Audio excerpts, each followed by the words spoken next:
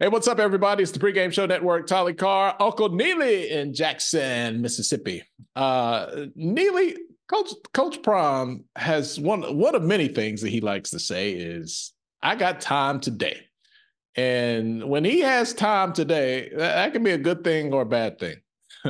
I don't think it was such a great thing today because on Twitter, Shedeur Sanders had to clap back a little bit last night. There was an article out, maybe you guys saw it, where they caught up with all the people who were there at Colorado and didn't make the first cut, who were advised to enter the portal. They never got to play for Coach Sanders. They were part of the 1 in 10 team and just didn't make it.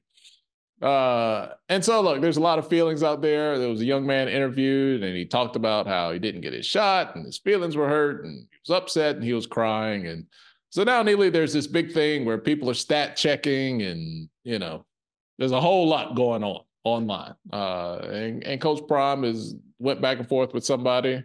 And it boils down to this. Well, he didn't go back and forth. He said what he said. When you come for Deion Sanders, Shedeur Sanders is going to stand up for his daddy, and his daddy is going to have his sons back. Neely, I don't like to get into all the – if you're online, you can see it. You can read it for yourself. But in this environment, is this a part of just what it's going to be? Is it fair game? We talked about this on other shows before.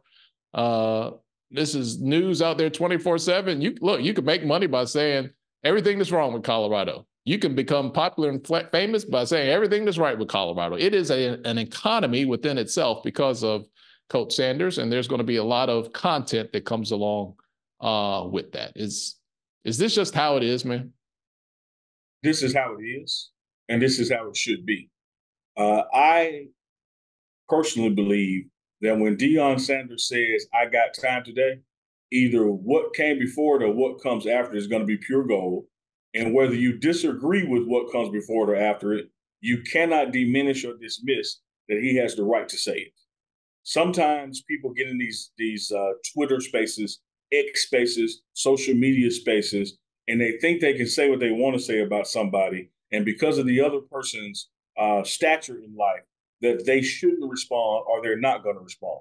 Well, sometimes when Deion Sanders, aka Coach Prime, is scrolling on Instagram or scrolling on X, formerly known as Twitter, he sees something and he looks at his watch and he got time, he gonna respond and he gonna let you know he got time today. I am sure that there are people in Madison Avenue or public relations spaces that bristle when he does it and wish that he wouldn't.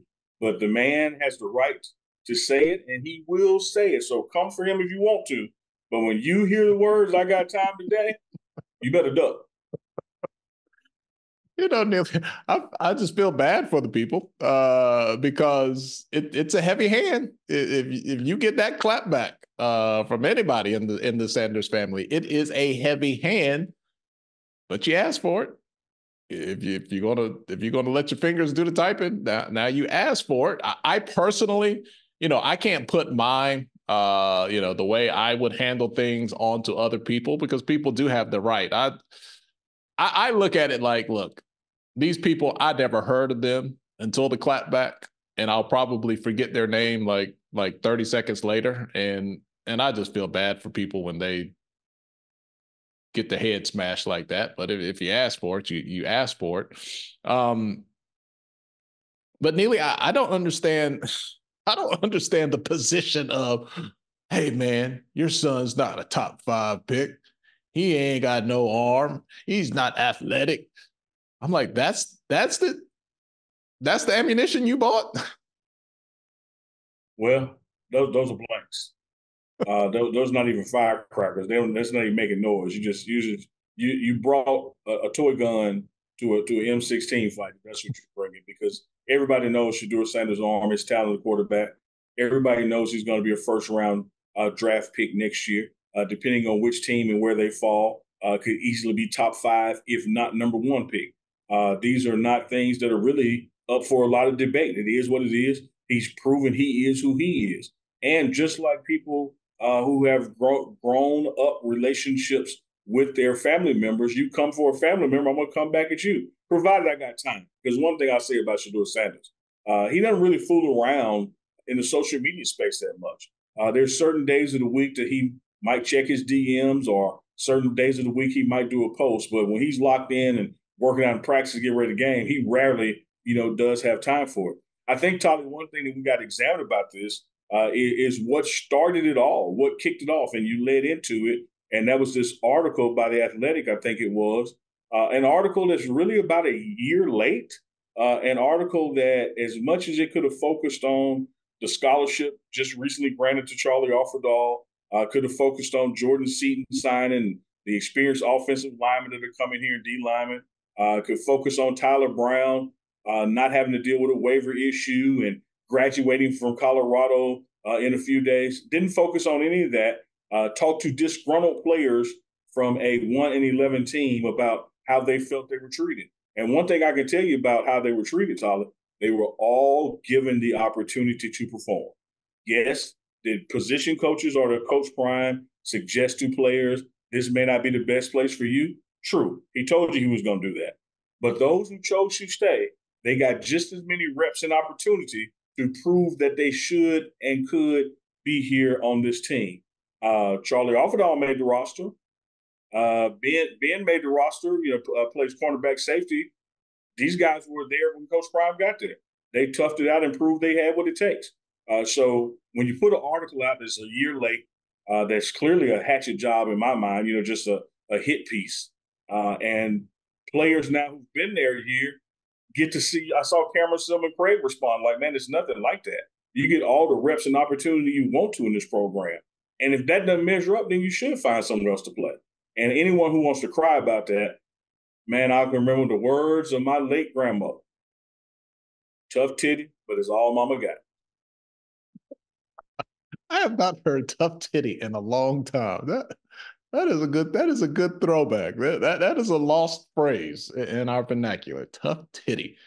That's all she got though. What you gonna do with it? We gonna cry about it? Go to bed. Neely, we discussed this, or we just kind of threw it out. We really did not go in depth with it a couple of weeks ago. I want to circle back to this. When you get professional compensation, does that automatically equate to you having professional responsibilities, professional accountability, and professional standards in your workplace? Or do you get to get big money and still be a kid and get treated with kid gloves? There's a balance to it. If we're talking about, say, name, image, and likeness and what the collectors are out there doing, the NCAA has clearly stated over and over, there is no pay for play. If you sign a deal with these young people to represent you and they fumble the ball or don't throw a touchdown or throw an interception, that has nothing to do with the payment plan that you set up for them. On the other hand, when you look in the real world, Tolly, there are plenty of people who get paid for things and don't do a damn good job of what they get paid for. But you just hope the free marketplace and capitalism, catches up with it. I think in this space of college football, these young people are going to have to grow up fast or faster and learn that with NIL, with collective money, with performance coming in, there are going to be people to cheer you and boo you, and they're going to be booing you harder if you're out there, representing the brand and you're not performing to the level they think you should. That's just part of life. That's all fair. I remember my athletic career was about that short.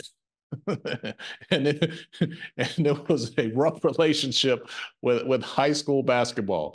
And I can remember my coach, and look, I loved the man to death. I saw him for the first time in 20, 30 years last year, and he was still talking crap, like still giving me a hard time. And I'm like, that's just who he is. But I can remember being frustrated, humiliated, upset. But at the end of the day, it was because I didn't put forth the effort. Like, I liked basketball. I didn't love it. I liked it. I liked being on the team. I liked hanging around. I liked the idea of being a basketball player, but I wasn't in love with it like the players who succeeded. And I didn't put the work in. And the coach saw that, and that's what pissed him off, and that's what caused him to stay on my butt, which is life. But the thing I took away from that was not, oh my God, he hurt my feelings through the way he delivered the message. It was, whenever it is, young Tolly, you grow up to figure out what your gift is, don't ever be lazy with it, because you're going to have that same feeling of not achieving what you could have achieved. And so it's just something that kind of drove me into the area I needed to be, which was not basketball. When did we get to this point, Neely, where feelings mattered so much? I mean, I know I sound like an old Republican.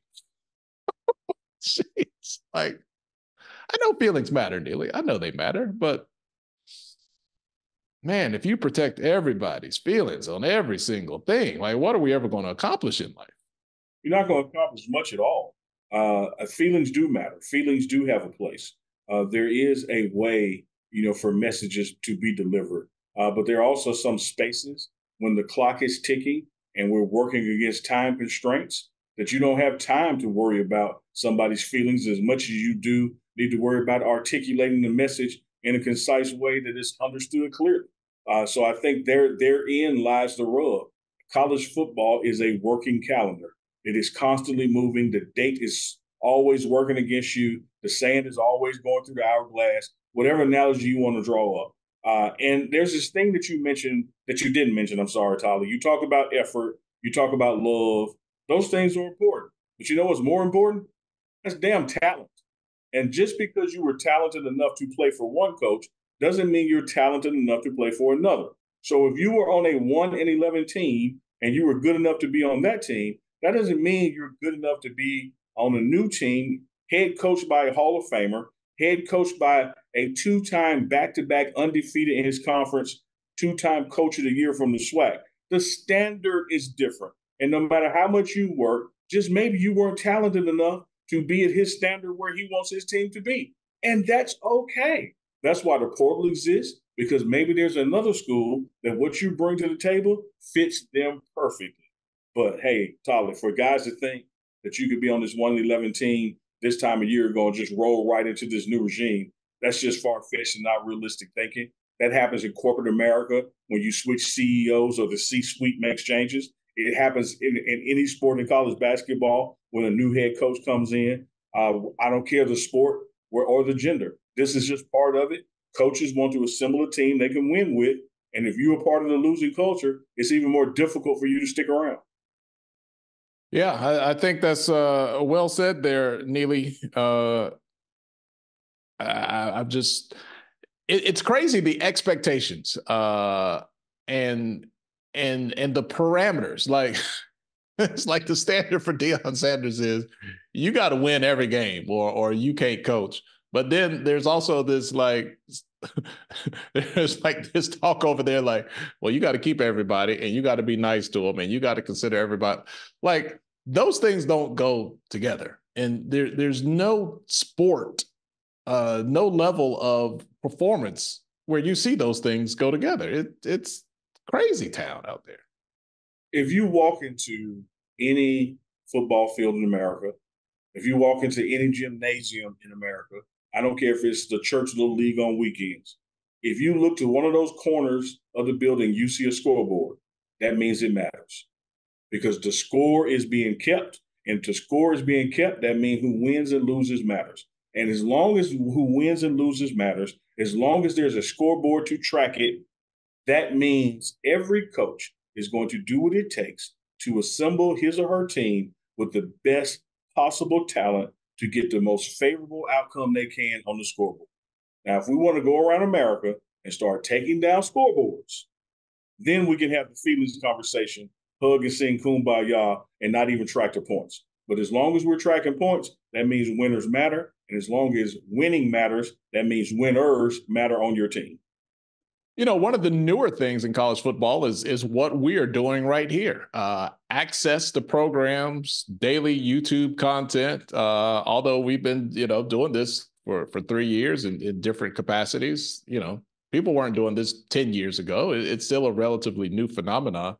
What is fair game for people who keep the record you are keeping the record of what Deion Sanders does on a day-to-day basis from Jackson State to Colorado. People are looking to you for information. They're looking to you for context so they can feel like, hey, I know what's going on too.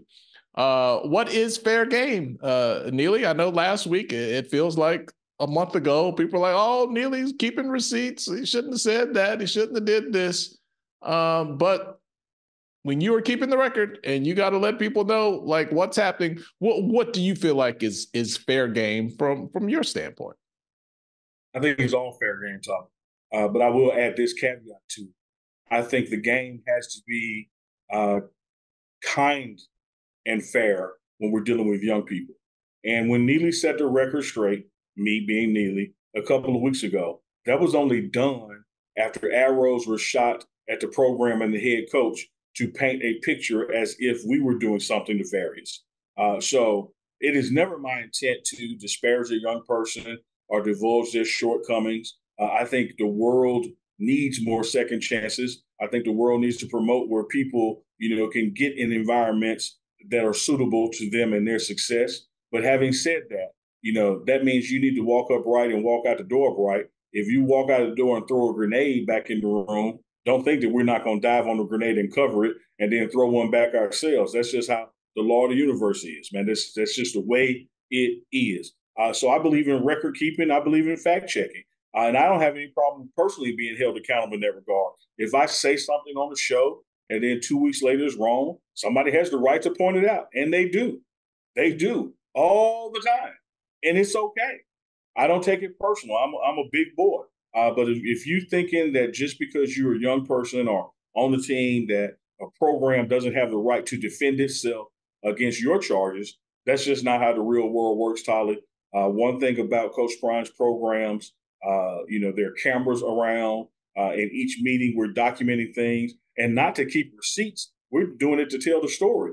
And so just as much as, like Coach Prime always says, just as much as it shows your highlights, it's going to also show your blemishes. So you have to be careful about the blemishes you show. So when we show a room for team meeting day and you're not in it, we didn't do a story that you missed the meeting. We were doing a story on everybody else that made the meeting. It just stood out because you weren't sitting there. But the record is the record. All is fair. None of this is done to harm anybody, but it is done in the name of truth and to make sure people understand the total picture.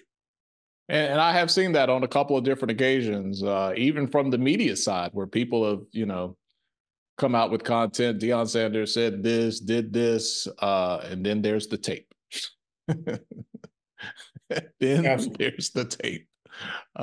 So whatever it is that you say, whatever, hill it is that you're going to die on, please make sure you're right. Because, boy, if you're wrong, the evidence will be very loud. In response. And I tell you this, Tyler, one thing I pride myself on, even in the partnership that I've done with you or other things, is I don't fear being wrong. I don't fear being criticized. I don't fear being attacked. I do my best to my ability to tell the truth and make sure that from the vantage point that I see things is reported on accurately. And if that rubs somebody the wrong way, just so be it. I can't alter the truth. I can't sugarcoat the facts. I tell people all the time, you're entitled to your own opinion, but you're not entitled to your own facts. And we report the facts, and then you and I will have editorial conversations like this about those facts. And so when people get in the comments and they disagree with me or vehemently disagree with me, doesn't change my opinion. Keep in mind, you got to remember, I was there. I was in the room. You weren't. And, folks, if Neely knows this much, what you hear on the pregame show is about. How far will we go? You know this much, Neely. Tell me when to stop is what you tell people. Come on down. About right there. And here's what I also say about the other media outlets. Reach the People with Deion Sanders. Well Off Media with Deion Sanders Jr. You watch a 20-minute clip from a 24-hour day. Just put that in perspective. You're watching about 20 minutes out of a 24-hour day. No one is capable or even willing to show it all, but we do see it all. And then people want to challenge the story that we're telling, And I say, man, I guess I didn't see you sitting next to me in the room because what did you see? Since you were clearly there. Yeah. Tolly, a couple of weeks ago, I was in a meeting. I was a fly on the wall. I was not participating in the meeting. I was in a meeting with Coach Prime, Deion Sanders. His chief of staff, David Kelly, came in for a meeting. I was not asked to leave. I just sat there on the couch while they met. Some of the things from the meeting I could report, I reported on them. And I had people in the comments saying, ain't no way that happened.